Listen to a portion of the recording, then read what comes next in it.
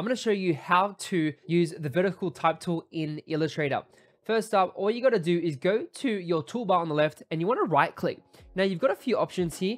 All you got to click on is the vertical type tool and the vertical area type tool. So I'm going to select the vertical type tool. And so I'm going to go to type, quickly change that, make the color white. And so now we've got this text and you can see it's vertical.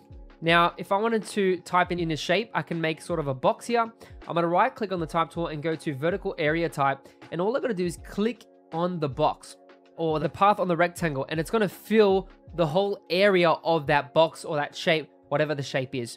If I press T, then click on it, I can press spacebar.